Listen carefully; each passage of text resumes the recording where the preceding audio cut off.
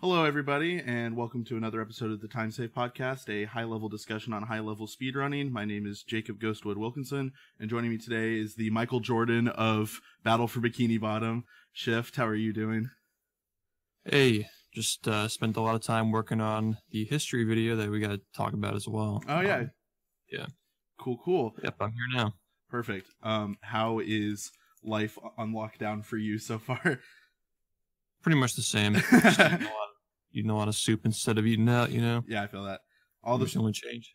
All the speedrunners I've talked to are like, I mean, I never go outside anyway, so it's pretty much exactly what it normally is. Too busy.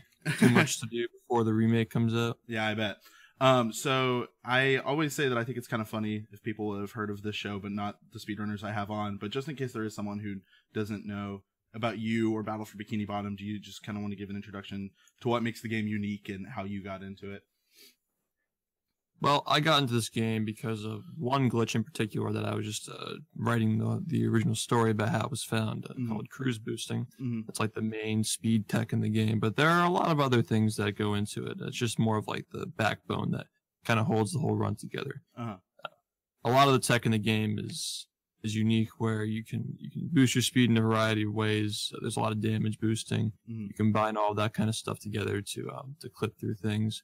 Pretty much any object in the game can be clipped into. You can also levitate. There are a lot of other unique things I guess we can get into later if they come up.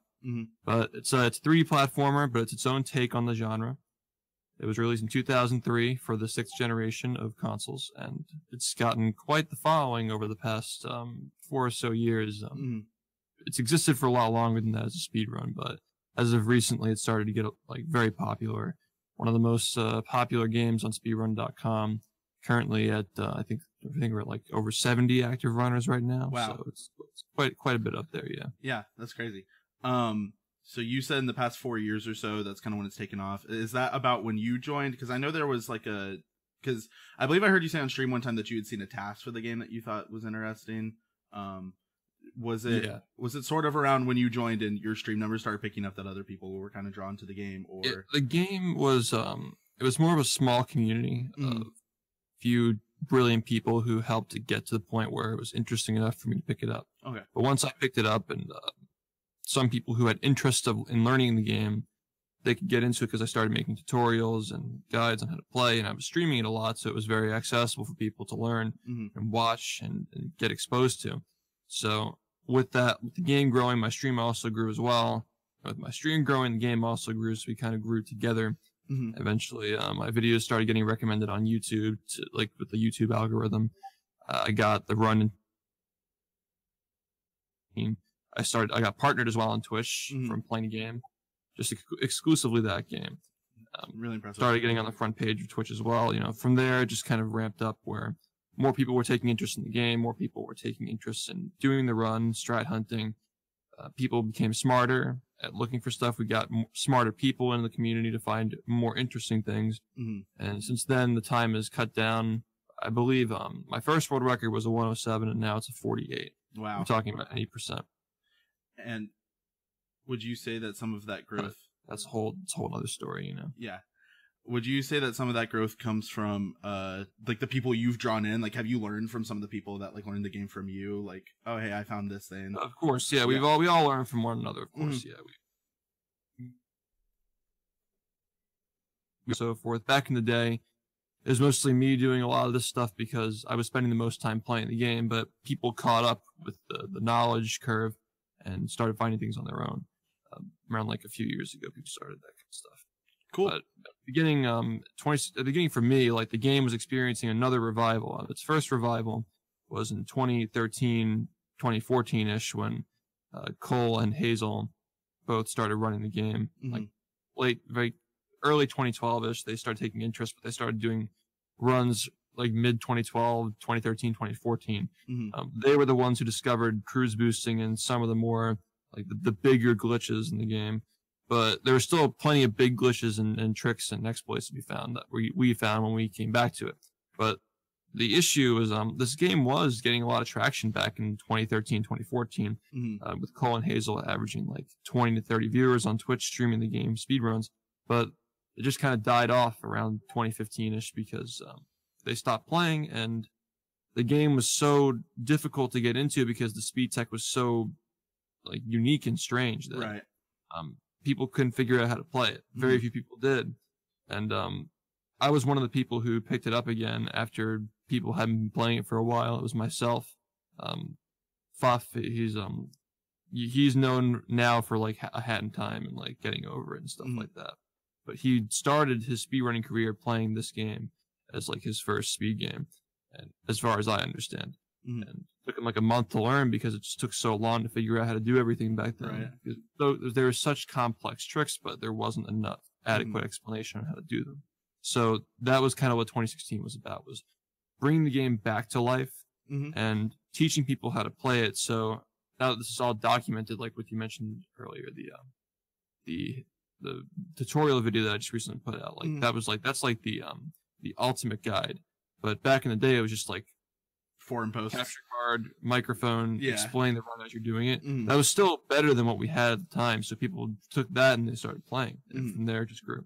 Good deal. I want to say one of my like favorite moments I've ever seen from a speedrunning community was watching you do like the 4-person one tiki setup streams. That was like something that I had never seen from any other community. It's just like 4 runners just sitting around like banging out attempts trying to figure out this trick together. I think that's one of the like really cool things that makes the community unique, because I'll admit, when I first found your stream, I thought that it was just kind of like, oh, here's just like this guy running a game that he is interested in that doesn't really have a community around it. But I've just kind of been impressed about how wrong that is over and over again. So yeah, I think the misconception comes from not many partnered streamers playing the game, which at this point I don't really understand, because now is the time to play the game, because the remake's coming out and you want to slice that pie, you better play the game, you know? Yeah, that makes sense.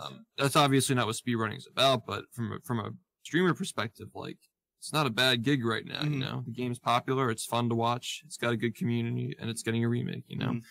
Some people are getting into it. I know Liquid Wi-Fi is a streamer of The Simpsons Hit and Run. He's running the game again. He started in like 2018, but back then some weird stuff was going on with rule sets, and we were trying to figure out how to deal with SBA, which the skee ball trick you just mentioned was first being found at that time. And the 70-hour work week you were talking about, when we all got in a call and tried to figure out the most recent setup. It's funny how little that got us. Like we really tried just about everything, but it's just so optimized that there's not much else to do with it, you know? Yeah, I gotcha. It's tough. But yeah, to go back to my previous point, we're seeing more streamers and like even like world record holders from other popular games take interest in it. Not just like watching it, but also playing it. We tried to help Tyrone, the world record holder in Super Mario Odyssey. We sent him an Xbox because it's so difficult to get your hands on one, like an NTSC Xbox in Italy.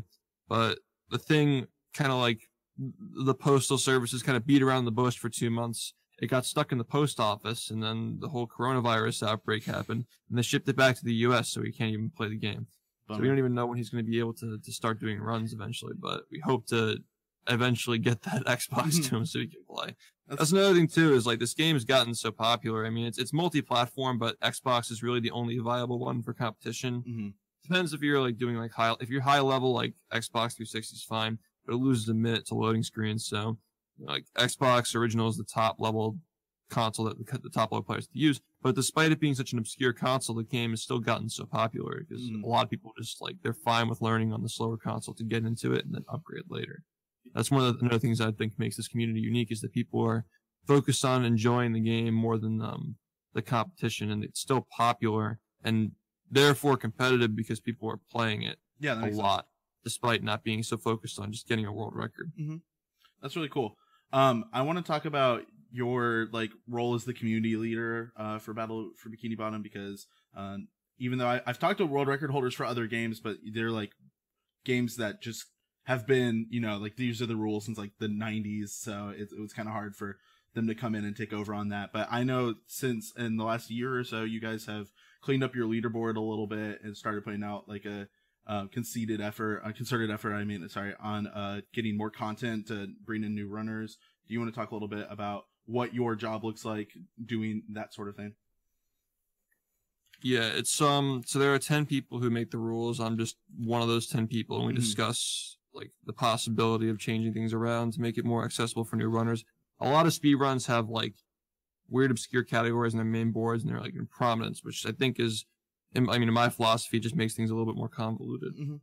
If your any percent category is accessible for new runners, your main competitive category, while it might not have as many runners, but it's more popular with the experienced players. It's more popular with them. Like, that's fine for the competitive category.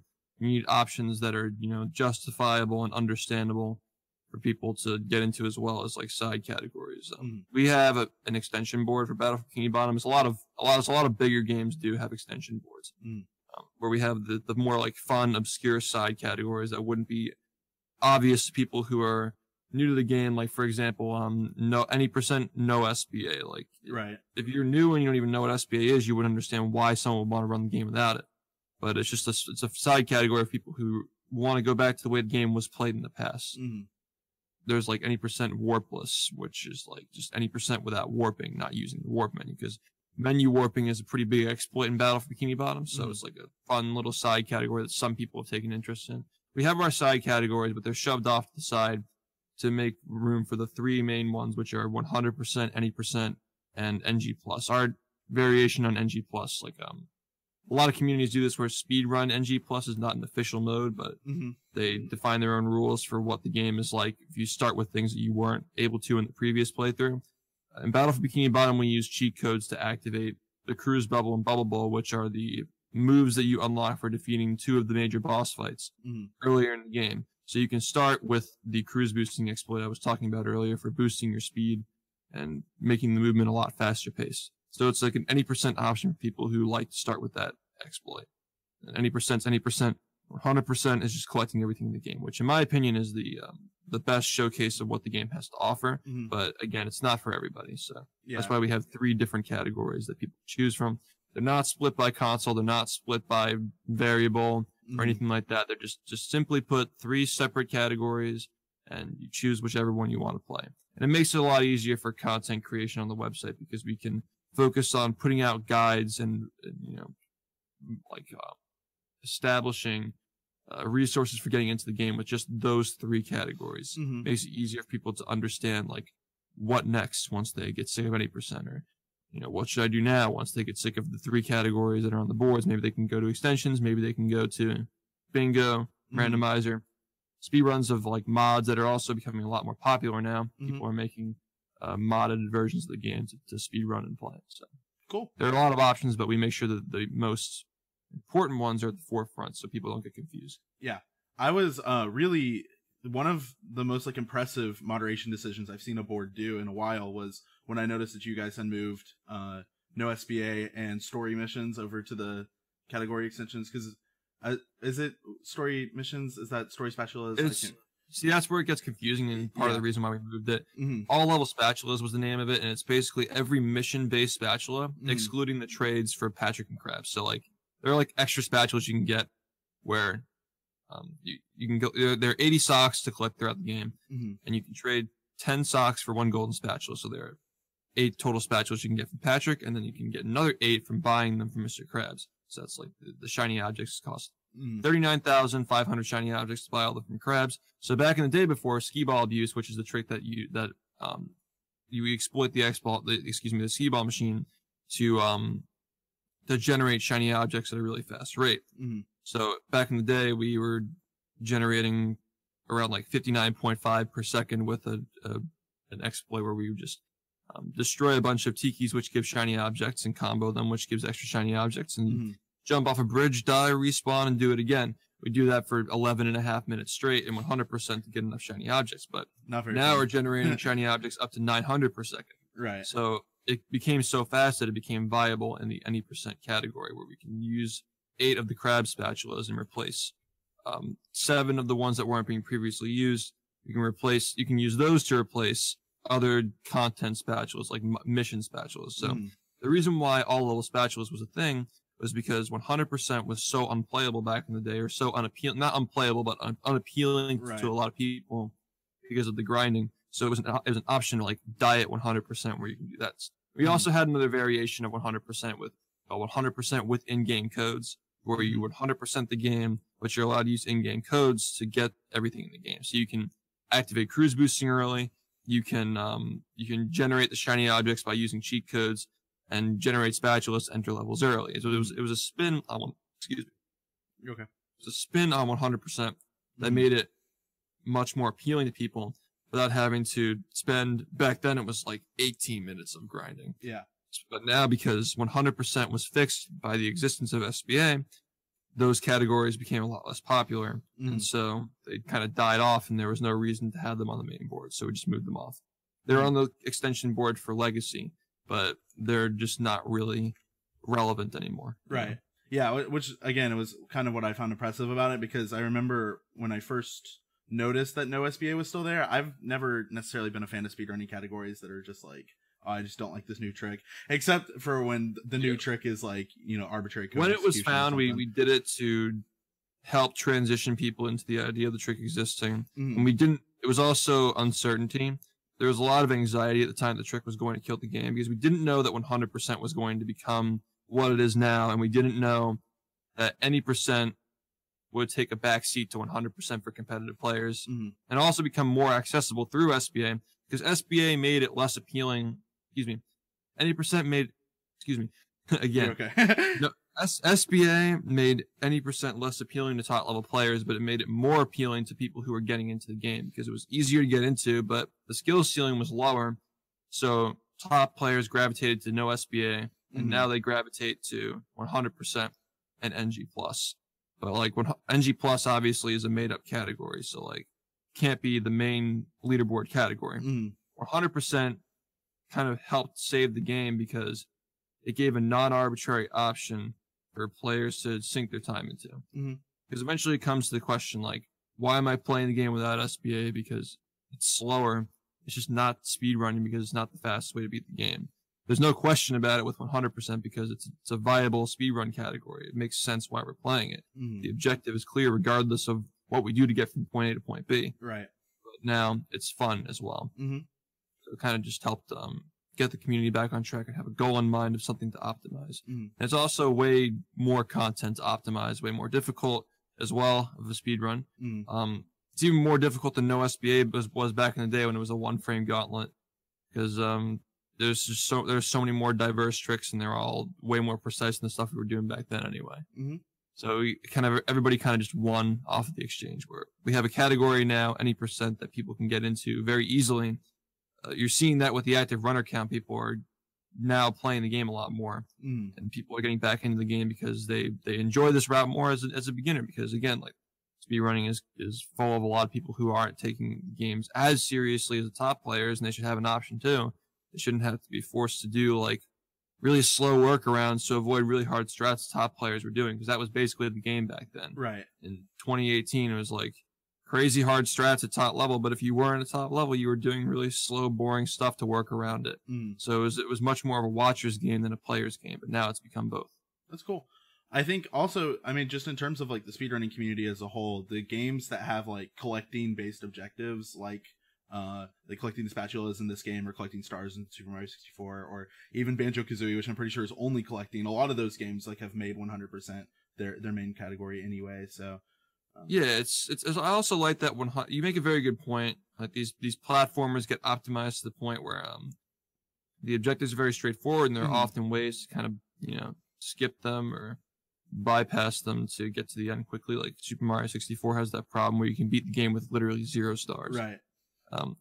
Battle for Bikini Bottom kind of has that issue at top level, at least, where the game is so gutted that there's not much left to do except run in a straight line in the next objective and abuse the skee ball machine to buy 8 spatulas. Banjo-Kazooie's case, I believe, I'm not an expert on that game, but I believe the reason why that 100% is the main category is because any percent is just so close. Like it's so close, right? It's so like 84% or something. Yeah, you might as well just get the rest of it. Right. And Battle for Bikini Bottom is in that same boat now, where you collect 77 spatulas and 80%. And in 100%, it's 100, which I really love, by the way, because the viewers understand. Like, it's very easy to see, like, one spatula is 1%. So every time the number pops up on the screen, you're like, okay, I'm this percentage of the way through the run. It's a lot easier to understand where you are. if you don't understand how splits work, which make it very accessible to watch. But with 100%'s previous issue is you collect 77 spatulas, and old 90%, you collect the 77 spatulas, and like just barely 77 were good to collect.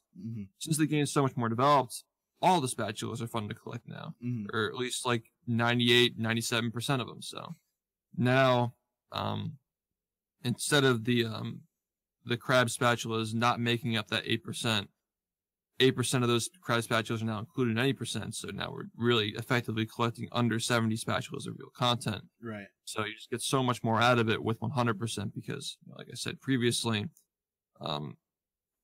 the idea was that with 77 spatulas and 80% plus the 7 that you wouldn't get from crabs, that's not much of a difference between 80% and 100% content-wise, but 100% was so much longer because of the extra grinding. But now with no extra grinding and having a little bit more content, it makes the game, it adds stuff back to the game that was previously cut because it was no longer fast than 8%. But it still keeps, you understand what I'm trying to say. No, definitely, I gotcha. Cool, okay. Well, let's talk a little bit about your effort to create content yourself for the game. I know that you just finished pretty big project for your any percent tutorial video. Do you just talk to me a little bit about, because I've tried to make a tutorial video for the game I ran and I just like get so lost in the process. So do you want to talk a little bit about like what that process looked like for you, like the different steps you went through? Yeah, I believe the process of making a fully realized tutorial video, like with like cutaway gags and stuff like that, keep it fun for people who don't plan on running the game, because I'm still I still have a YouTube channel. I wouldn't consider myself a YouTuber yet, but I still have a channel I want to keep afloat, and I don't want people to get bored by the content I'm uploading. Yeah, definitely. In the past, the tutorials that I would upload were just like live cuts of me just explaining stuff through the run. Not a lot of people are going to be interested in that, especially because I'm not doing a review of the world record run, right, or more high level strats, just like less updated, not less updated, but easier, less optimized stuff that people, from a viewership perspective, might not be as interested in watching. But this challenge with this one was trying to make something that was fun to watch and learn from both. And I added some little like comic relief sections in there to make it fun. Just like little short stuff, because it was still a mostly serious video. But if 1% of it's funny, people will stick around for the next little bit that comes up because they don't know when it's coming and so forth. Yeah, I gotcha. But I believe the original process of this started all the way back in 2016 when I made my first tutorial. I said when I was learning the game and trying to get better at it that I wouldn't, and by the way, at the time, the world record was a 107. Just for context, I said I wasn't going to make a video on how to speedrun the game. I wasn't going to make a tutorial until I had a sub 110, because I figured at that point I'd be good enough at the game to be able to at least be able to explain to people how the game worked. But funny enough, at the time, because there were no resources to learn the game on your own, I was so bad at cruise boosting, I didn't understand how to do it. And that was like the main, like back then it was like the majority of the game. Right. Cruise boosting. My screen went black there. Hold on. All right. The majority of the game was cruise boosting. So if you didn't know how to do that, you just struggle so much getting into it. So the first tutorial I made, I still got a 109 because the game wasn't optimized, but I was so bad at cruise boosting, I could not do it. I didn't figure out until like I had like a 108 how to really do it like consistently and effectively. And once I figured out how to do it, I just shot straight down and got the world record and so forth, like optimized the game to the point where it was like almost pushing under an hour.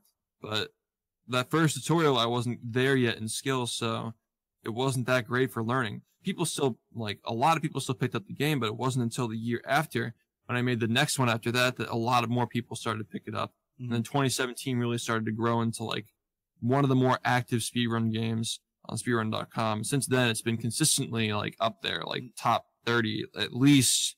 Like, it's never gone below that since 2017, once that second tutorial was made. And then things just kept going, kept making them.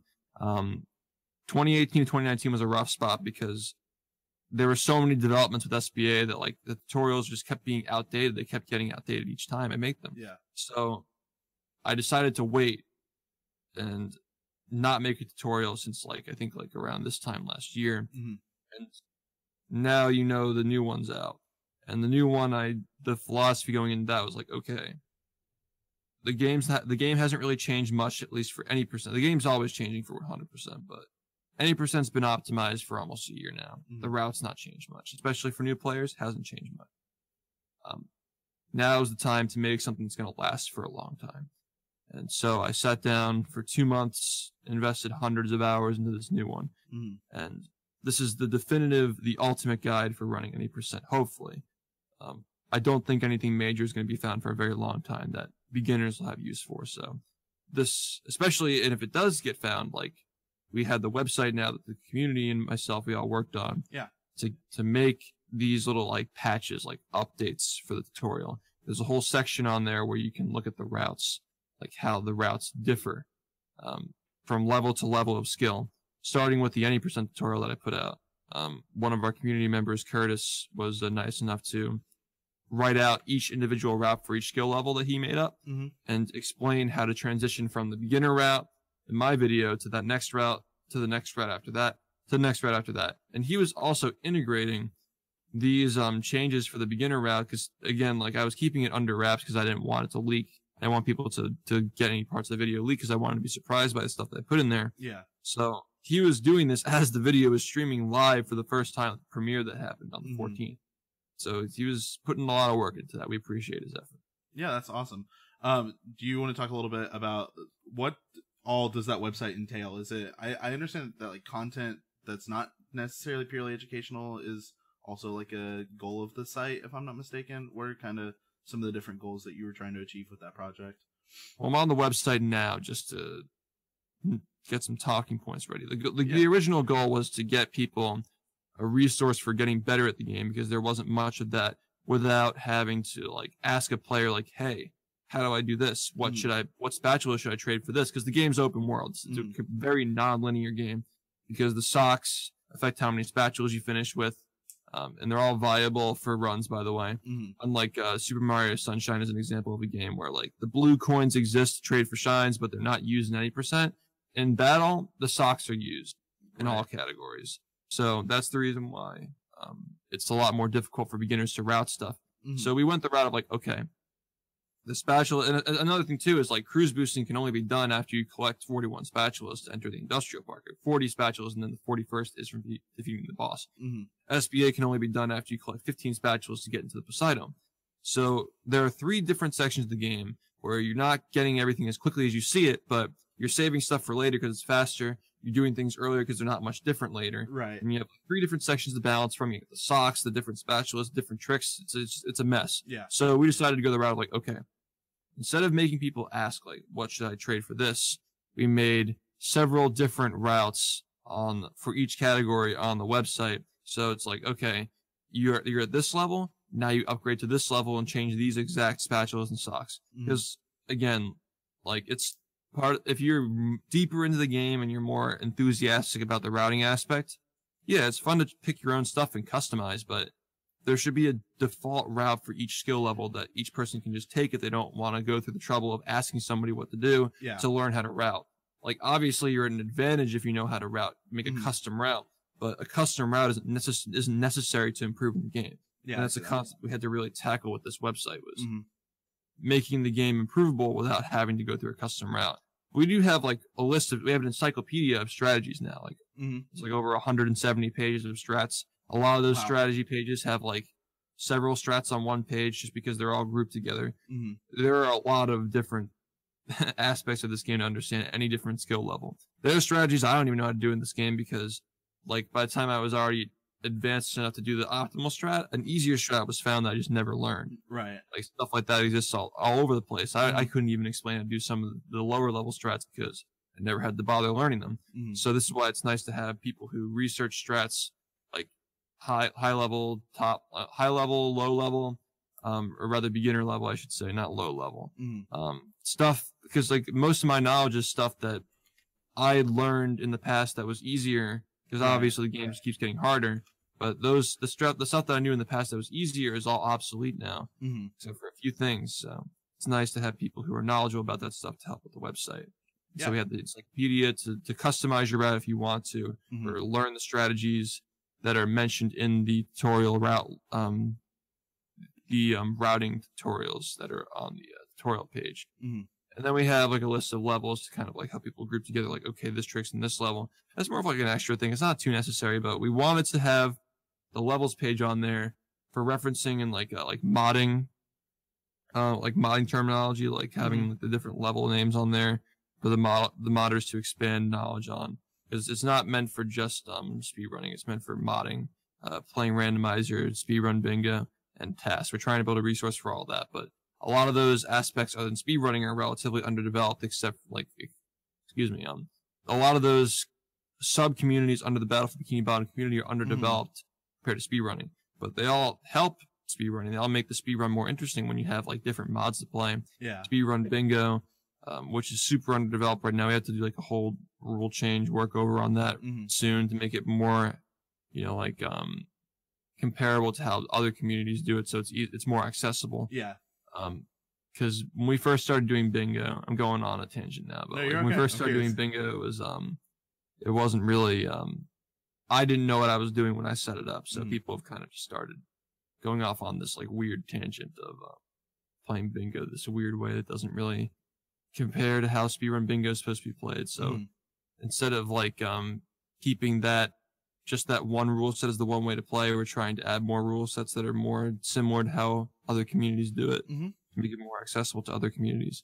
And that's just one example of how we're trying to help other sub-communities under speedrunning and related to speedrunning, like modding and tasking, which is still kind of a sub-community under speedrunning. But as far as the interest goes, there's not too much crossover with the speedrunners and the tasker, but there's a little bit. So we're trying to help those communities grow to make the game overall better. So it's not just the speedrunning community. We're now trying to branch out and make other aspects of the Battle for Bikini Bottom community bigger and better. Cool. What is the URL for that website for anybody who's interested in checking that out? bfbb.site. We use PHP on it, so the individual links are kind of like they're generated, so it's not like I think actually the tutorial page is actually, it's bfbb.site/speedrun_tutorials. I mean, it's PHP, so it's right. Okay. Yeah. Cool. Yeah, definitely. That sounds a lot more inclusive than some of the other community sites I've seen. So that's really cool. I'm really excited about that project. You also mentioned that you're working on a world record history video. I have to ask, is there like a natural challenge to you like helping with that project because at some point it just becomes like the history of your that's why PBs. I have some editors on board and some people to help write stuff. It's being narrated by SM Loader, one of my friends who's around a lot of different speedrun communities. Primarily I think he's involved with like Zelda stuff, but he's also been around Battle for Bikini Bottom quite a bit. So he's really good voice actor. He was actually a finalist in the in auditions for the new Smash Melee documentary. Oh, really? It's called Metagame, I think it's what it's called. Yeah. He was a finalist for the narrator in that. So we just kind of pulled him on board and said, hey, you want to read the script? And he was involved with the Average Trey's history video for Super Mario Sunshine. He was like very involved with the music choice for that. So we got him on board for that too, and helping with he's going to help review the script to make sure it's like sounds okay in his voice as well. We got him very involved. Another thing too with Loader, reading, it's also going to be told like from it's my writing voice, so like I'm kind of going through and writing the whole thing, and my friends like taking a look at stuff and saying, yeah, maybe clarify that, change that a little bit. What's going to happen, I'm probably going to have my friends in the community write about the era when I started coming in and playing to get it from their perspective, because it's not just like it's not only that I don't want it to be biased, talking about myself in the third person, but I also want the perspective of people who weren't me, because obviously like naturally with speedrunning, like it can always be better. You never think your run's good. Yeah. But I want to see the perspective of how other people viewed these runs that I did when I come in. And by the way, when I say when I come in, I mean like I'm 15 pages into the script, single space, and we just started talking about cruise boosting being found. Oh my goodness! Wow. Yeah, we're only on 2014 right now. I'm on March 2014 as of now. So that's like Hazel just got back to me. She's kind of like our link to the past right now, where she's telling me about stuff that happened back in the day. Like I'm kind of like interviewing her through Discord DMs, and she's telling me, helping me clarify stuff. We're trying to, like, sometimes there's like a little bit of a blank spot in history we're trying to figure out together, using different resources and different forums and stuff at the time. It's going to be a lot easier once we get to 2016, because my memory is very good of the things that have happened since then, because I've been, like I said, or like I didn't say this actually, but I think most people know by now I've been playing this game every single day for the past 4 years. Yeah. So I pretty much have a very solid account of what's happened since then. But I also want the perspective from other people. There are a lot of like small down periods where I was the only one playing the game in 2016, and like there were like weeks at a time people would play and they'd stop for weeks at a time, and I'd be playing it weeks for a time and I'd stop for weeks at a time. They'd stop for weeks at a time. But I was playing consistently the whole time to bridge these gaps of people not playing, so the game never ended up dying. And then eventually in 2017 it started to gain traction where it's become a lot more self-sustaining. And now I think it absolutely is self-sustaining. It probably wouldn't be growing as much if I weren't streaming the game, but I think the community would still survive, exist, and, you know, be able to do its own work if I weren't around. So that's comforting, knowing that, like, I bet. Because the existence of these resources and the players who are passionate about the game, if I weren't able to play the game anymore, it'd be okay now. And that's something that I wasn't capable of saying until now. I don't think. I haven't been really sure of it until now. Especially because the game already went through 2 deaths before. Like, it died back in the late 2000s, and it died in the early 2010s again. So, or mid 2010s rather. So I'm glad that now we have some stability where I'm confident that the game will be fine now that we have enough resources and the established knowledge is out there. I think what'll really tie it all together is this history video that kind of recounts everything that happened up until this point, and give people an idea of like how the community's developed and know what to do next. Is kind of like almost like a Bible, I guess, of like I gotcha. how the game is supposed to be played. So there's no confusion when people pick it up again in the future if it ever dies down. Because I think a lot of communities have a lot of trouble with transitioning positions of power. People have different ideas and they lose sight of how the game is supposed to be played, for better or worse, you know. Yeah, you just gave me this really funny mental image of a kid in like 2035, like blowing the dust off of like the website. Like, okay, it's time to bring this game back. So you guys are in a situation that not a lot of speedrunning communities go through, where you're growing quickly. A lot of people are becoming interested, and like just looming like a few months from now, a completely HD redone remake of the game is going to come out. How has like Rehydrated affected kind of the way that the community's been going about these things? And I guess a better question is, what do you expect to happen like once Rehydrated comes out? Well, Rehydrated has us all very anxious because THQ Nordic has been very quiet about stuff, and I went to this, a lot of people know I went to the studio in October to play the game and test stuff for them, give them some insight on like stuff, like small details they might have missed. So I was there for 3 days. Unfortunately, we were planning on doing a second trip to like sometime this year, but I can guess why you're not doing that now. Because of the Corona stuff. So that's very unfortunate. But they opened an online testing service for Destroy All Humans. THQ Nordic did, so there's a chance they could even do that remotely if we need to do anything, if they want me to look at the movement one more time. This is funny, that was the one thing we didn't get a chance to look at. We got a chance to look at the SpongeBob movement, the sliding movement, but we never got a chance to look at the platforming movement. And that's what a lot of people are saying is like, it needs to be polished a little bit because it doesn't really feel like the original, based on, you know, takes from people who were at the not E3, PAX East, when they got to play the game in person. They were saying that it didn't really feel much like the original. So I hope they take that feedback and they use it to polish the movement a little bit more. But if they need any help with that, like judging how it feels, I'm very open to doing that remotely if possible.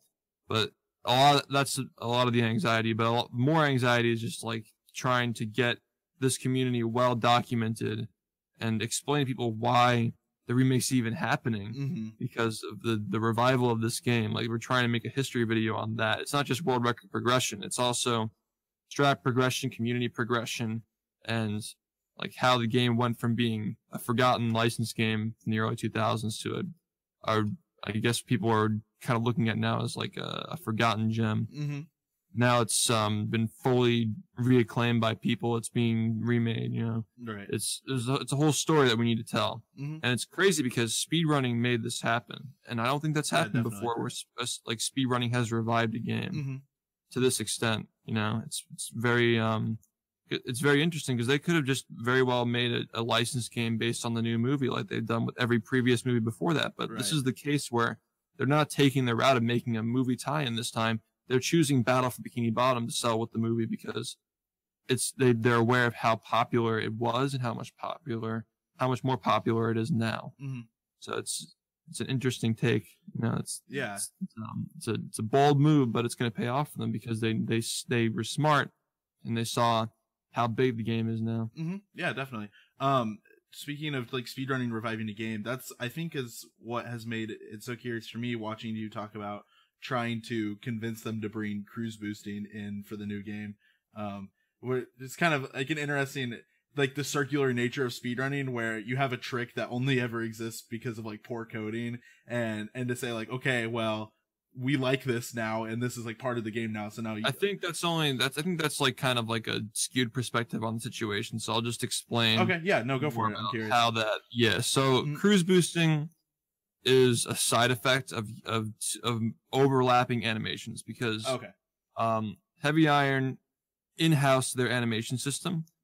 So it's the Renderware engine, but they have custom animations and they're very well done. Very, very well done. But the side effect of something that probably they didn't realize at first was that you can use moves on the same frame.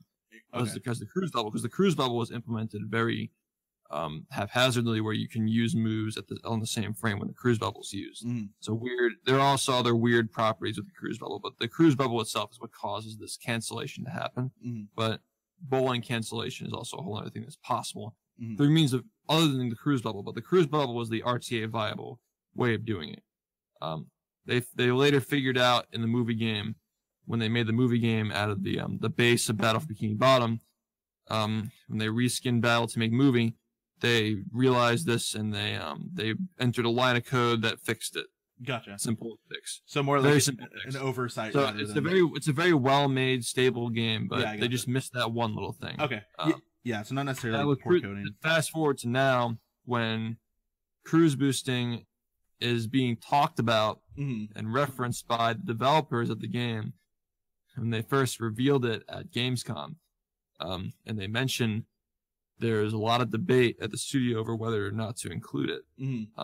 They vaguely mentioned it. It turns out the CEO of Purple Lamp Studios making the game is a big fan of speedruns, and he saw the game in GDQ 2017 and took a lot of interest in that run in particular. And around that time, THQ Nordic was noticing a surge in popularity of the game for, reasons we've already talked about. Right. And they decided they were probably already in the process of getting the license back from Nickelodeon. But the question was, which SpongeBob game were they going to remake? Or were they going to make a new one, if that? Right, yeah. And make a new one, of course, with the new movie coming out, which at the time it was destined to come out in 2019. But then the death of Steven Hillenburg and all that stuff, they probably rewrote the script a little bit to change it to fit their agenda for like pushing the spin-off they're doing now or whatever. So the movie got delayed, and they could have very well just done a full licensed movie game on the Sponge on the Run movie, but they decided not to, and they went with Battle for Bikini Bottom instead, likely due to the popularity surge.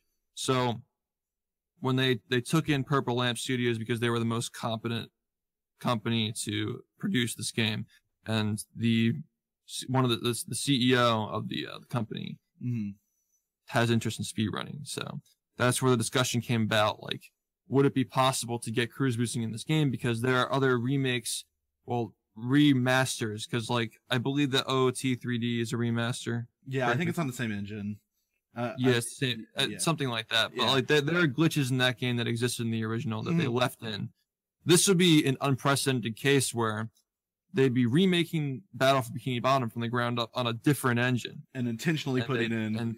intentionally putting in like trying to replicate cruise boosting, because obviously it's not going to work the same way because it's a different engine. The camera's different.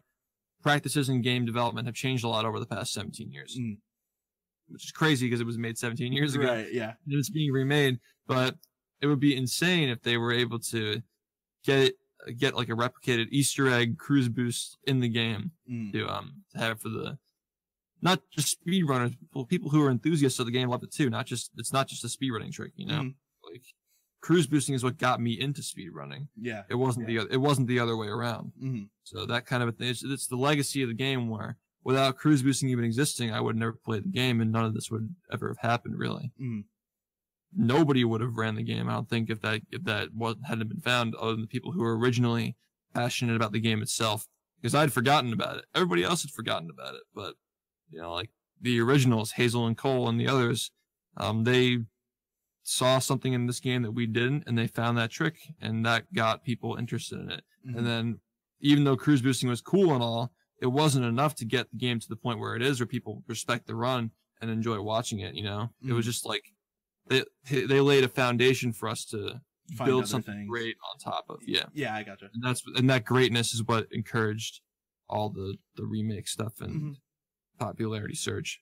Because of all of the unique things about the original game, like cruise boosting, all of the like individual spatula strats, SBA, all that good stuff, being a product of like the older way of doing games like you talked about, do you see Rehydrated as being almost kind of a category extension like for your community, or do you think that like it's not going to be a category? It's an entirely different game. Yeah, no, I not necessarily like actually putting it on the leaderboard is kind of, but do you think that's kind of how people treat it? Like, oh, today I kind of feel like playing Rehydrated, or do you see like it growing its own unique speedrunning community that overlaps a little bit? It depends, because it's always, if it doesn't have cruise boosting, it's always going to be compared to the original. Yeah.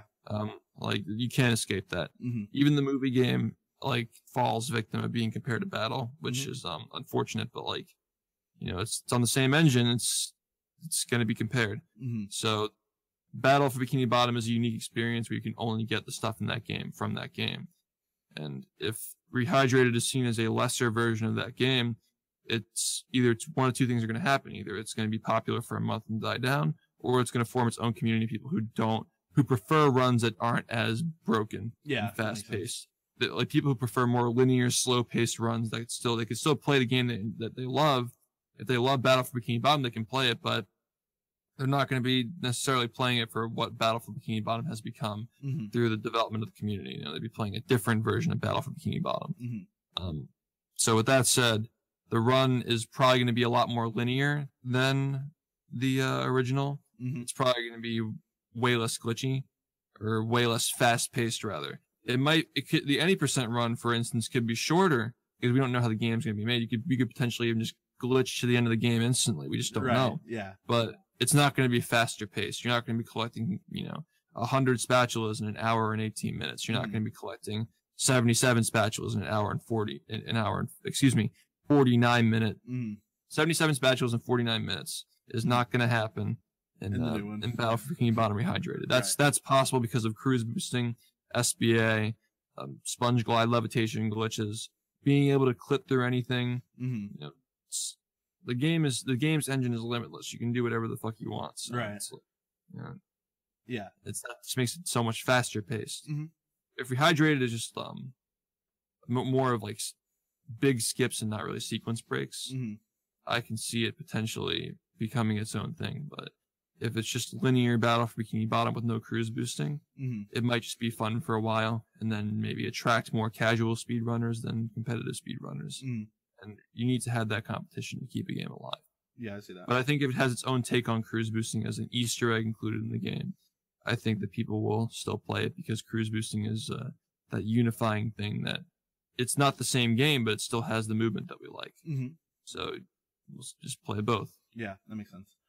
With that in mind, you mentioned earlier that you don't always want to like talk about it as like being a streamer, but like the gig is the gig. So what's kind of your plan, like, to jump in there? Are you gonna like immediately start trying to like route things and figure out a way to run it yourself, or are you just gonna kind of play around with it for a little bit? I'm really hoping to get a review copy so I can do the routing and casual play, get that out of the way on day one, so I can start speed running on actual day one. Yeah, that makes sense. When everybody else gets it. That's my plan. Don't know what's going on with the release date, so I don't know yet if I can even get one. I want to get front page time. I already talked to my representative at Twitch. They said that they'd be willing to get me time on the front page when the game comes out. But it's just so up in the air. I wish THQ Nordic would tell us more. because it's kind of affecting my career at this point. I need to be able to know when I'm doing all this stuff, you know? I understand that. Yeah, so I don't want to jump right into it. I want to take my time and find stuff. Doing all this research on how the original game was broken is helping me see strats that were done back when the game was just what Rehydrated will be, just very casual, you know? Like I'm writing about how people found ways to combo shiny object tikis to pay the clam at the beginning of Jellyfish Fields, you know, stuff like that is going to be Rehydrated at first. We don't know how it's going to develop from there, but I'm really excited to see how it goes and what we can find in the game. Now, I'm also taking a few notes from the Smash community, actually on what not to do, and also what to do when the game comes out as well. In relation to moving forward. Yeah, I think that the transition from Melee to Brawl is a good way of seeing what not to do. Yeah, that makes sense. For how to manage a community, because a lot of it was just fighting over which game was better and people being elitist over which game was better. The same thing with Smash 4 happened. I think Ultimate was a lot better because the top streamers and personalities, now Twitch was a much bigger platform than it was back when Smash 4 was first released. The streamers have a lot more responsibility and power than they did before. So the biggest names were trying to keep the communities, you know, friendly with one another. Yeah. And be respectful of what they like to play. The same goes for Rehydra. That's how we're trying to, obviously we're going to have our opinions on which game is better, but it ultimately comes down to which one you prefer. You know, some people prefer the breakneck pace of the original. Some people prefer the lesser, to an extent, I guess, slower paced, more linear run of the new one. We're trying to at least make both games accessible to both players, so you know we can capitalize on the immense amount of growth that we're going to get from Rehydrated. Similar to how because Ultimate got so big, Melee got bigger as well. So even if they don't like playing the game, they can at least be respectful toward it to keep it accessible for both communities. Yeah, definitely. It's very similar to that. But what we're not going to do is the old days of Smash when they got their remake or sequel, and they just kind of choose your side. We're elitist about it. Yeah, we're not trying to do that here. Yeah, I got you. You can learn from other communities and stuff like that. One of my biggest inspirations for getting into this game was the Smash community, actually, because of the way they're passionate about their game. I wanted to see what would happen if somebody applied a similar amount of passion to something that had potential but just wasn't recognized yet. Yeah, definitely. So, and that kind of led to all this that happened here. So I think just thinking critically about stuff that other people have done and applying that to your own leadership is a good way of running a community. Yeah, I think another speedrunning equivalent, I guess, would be kind of the Wind Waker, how it's the two different versions of that game have managed to break in their own unique ways and have unique communities. That's cool. And I think you're in a good place because at the end of the day, it's just if it's just a linear game, then the original one still exists and you can just hop right back over to it. But yeah, I'm hoping it brings. I would love for both to be popular. Yeah, definitely. I can see that. Gain their own followings, yeah. I hope it would be hard trying to manage both communities at the same time because I know I'm going to be at the forefront of both, but figure it out. Yeah, I bet. I mean, you have basically 3 or 4 full-time jobs right now that are all Battle for Bikini Bottom. So yeah, pretty much. We'll just pop it up to 5. That's no big deal. All right. Well, thank you so much for joining me today. I really appreciated your insights on all of that. You guys can find SHiFT on twitch.tv/SHiFT.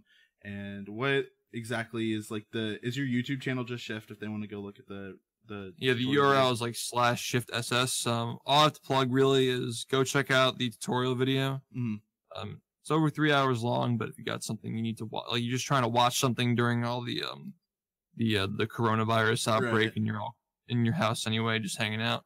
I try to keep it entertaining.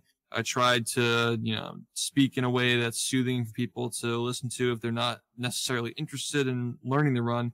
But if you're interested in trying tricks or just you want to hear how the game works at a more basic level, if you have any interest in that kind of stuff, or even just the memes that are scattered throughout to keep people entertained, that kind of stuff. It's all in there. You take a look at that video. I spent a lot of time on it. So great. I would like for, as many people to be able to see and use it to get into the community as possible. We're open to helping anybody who wants this game. Good deal. Sweet. Well, I look forward to watching it myself. I just got back from a trip, but it's going to be the first thing I watch now that life is paused. Thank you everybody for tuning in. Once again, I'm Ghostwood. This was SHiFT, and that's time. Thank you for joining us. Thank you for tuning in for another episode of the Time Safe Podcast. I'm Jacob Ghostwood Wilkinson. I'm just going to go ahead and do my show notes real quick. If you are listening to the show on podcatchers and you'd be interested in watching it in video form, it is available on YouTube, bit.ly/timesaveyt. Again, that's bit.ly/timesaveyt, all lowercase. I post a video version of the show to that feed. You can see my face cam as well as the face cam of my guest and watch us have the conversation. It's really interesting. If you're already watching it as a video and you'd be interested in listening to it in audio form, then check us out on all your podcatchers. Just type in the Time Safe Podcast with Ghostwood. Those are each individual words, the Time Safe Podcast with Ghostwood. You can find it on Google Play Podcasts, Spotify, Apple Podcasts, Castbox, Stitcher, all that good stuff. It's a really convenient way to listen to the show. If you are watching the show and you like the overlay, it was made for me by GGMetro, Austin Lane. He pulled it all together. It looks very nice. Thank you, Austin. If you're interested in following the show on Twitter, you can follow us at TimeSaveShow. Again, that's at TimeSaveShow. I tweet new links to episodes. I also eventually will start asking for questions for the guests there, so it's a really good way to keep up with the show. If you're interested in joining the show's community, I'm putting together a Discord for it. It's still a little bit work in progress as of today when this episode drops, March 26th, so go ahead and jump in, bit.ly/TSP Discord. Again, that's bit.ly/TSP Discord, all lowercase. Eventually, I'll have a bunch of channels in there for discussion about the show, but it might be on hold when you first join. But please go ahead and get in there, and we'll get it going as soon as possible. The intro for the show, as well as audio editing and production help, is provided by Declan McCrory. Thank you so much, Declan, for all the help you do. I really appreciate it. And the next episode of the show is due on April 9th, but it might be April 2nd. In fact, I'm hoping it'll be April 2nd. One, because I'm behind, and two, I don't have anything else to do right now, so I'm probably going to be switching to weekly for a while, assuming I'm able to find guests weekly. So April 2nd, hopefully, fingers crossed. If you're in the Discord and you follow me on Twitter, I'll give an update about that. So thank you so much for watching, and I'll see you next time. Bye.